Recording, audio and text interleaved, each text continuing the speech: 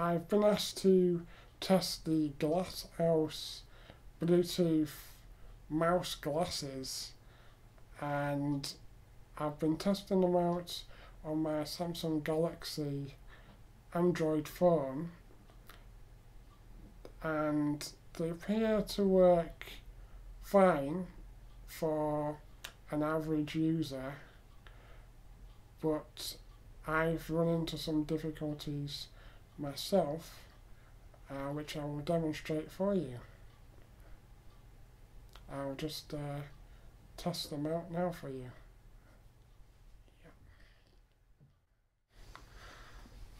Okay, so I have the glasses on, and I apologise that I can't really speak too well, because as you can see, I have the button in my mouth. This is one of the problems I have found. When it is in your mouth constantly, you cannot help but dribble. Another problem I have come across is I cannot control the mouse pointer very accurately because of the limitations in the movement in my head. As you can see the mouse pointer on my phone, I can't move my head too much. I can click. Okay, but now the mouthpiece has fallen out of my mouth and I have no way of getting it back in without assistance. So my head movement is very limited,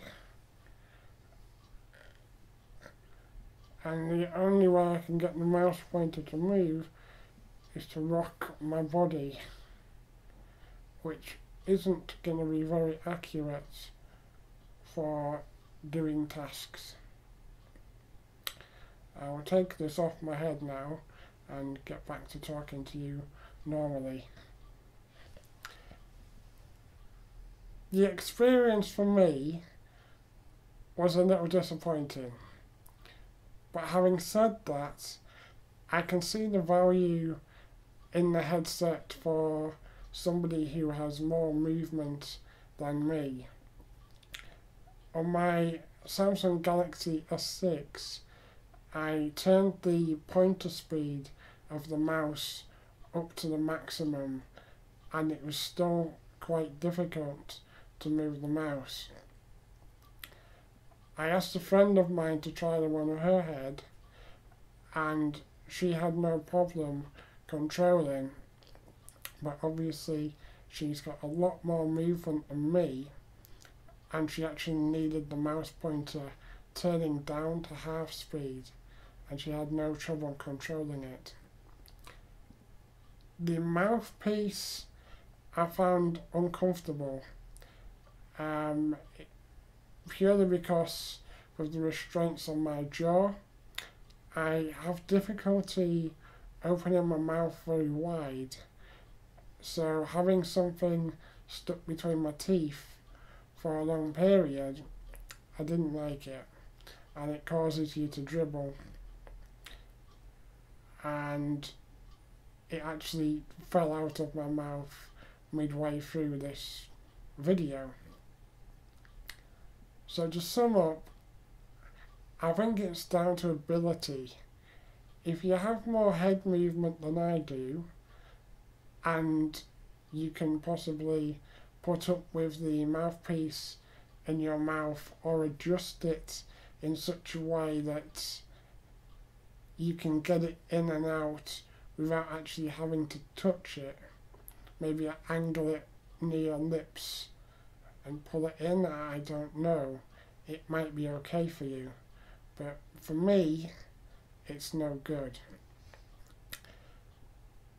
The actual design of the glasses and the build seems very good. They're not a cheap product. They don't feel cheap. They are comfortable around the ears and the bridge of the nose. So I can't fault that.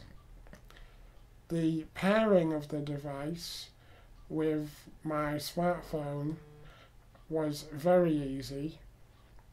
There's a little button just on the inside of the glasses that you hold in for a second, which causes a light to flash on the front, and you just search for the device on your smartphone or tablet and pair it just as you would a Bluetooth headset. It worked on my Kindle Fire, but I couldn't get the setting to change the mouse speed. I would suspect it would probably work better on an Android tablet rather than the Kindle version of Android. It doesn't work with an iPad because it won't work on iOS, but the instructions say it is going to work with Windows and Mac as long as you have Bluetooth connection, which I will try and connect in a little while. Thank you for watching.